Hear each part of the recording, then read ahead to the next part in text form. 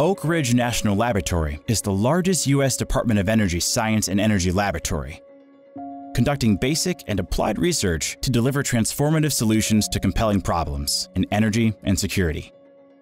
In 2012, the Manufacturing Demonstration Facility was established at ORNL to help industry adopt new technologies, lower production costs, and create new products.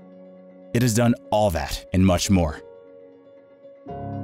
Manufacturing Demonstration Facility is a really unique place. It started back in 2012 with the idea that we really need to put central points where you could start bringing industry and what they're developing with individuals that are looking at supply chains, trying to understand new materials, how you use those processes, really being able to then take advantage of the national laboratory system. Early on, we made a critical decision as we were standing up the Manufacturing Demonstration Facility that we needed the best material scientists, we needed the best systems engineers, we needed the best modeling people, characterization people, data analytics, and we brought them all together. We had the ability to take an idea today and then tomorrow turn it into a real component.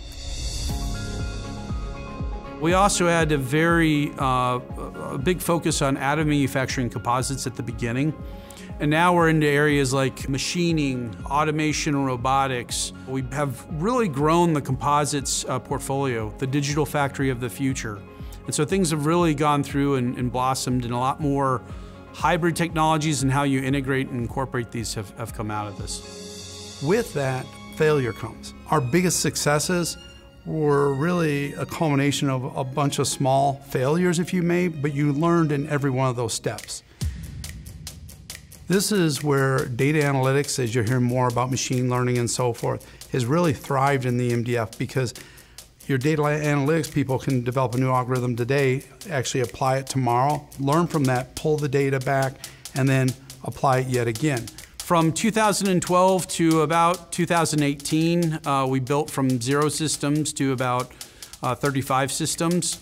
To give you some sense of how quickly is this evolving as time goes on, in the last 2 years, we've doubled that. We went from 35 systems to over 80 systems. We went from about 54 people a year and a half ago to now we have over 100 people dedicated to manufacturing every day. What's really core of the MDF is working with the supply chain and the industry. Industry knows better than anybody where the real manufacturing challenges are at. I tell people that we do about 20% of the real work. Industry has about 80% of the solution already. We're just there to provide that 20% kick to really push it over the finish line.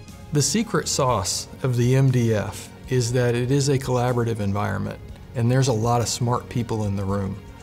And given that broad expertise, when you do run into roadblocks where either you don't know the answer or you just need a fresh perspective, really it's just a matter of walking down the hall. You will find somebody that knows more about what you're working on than you do.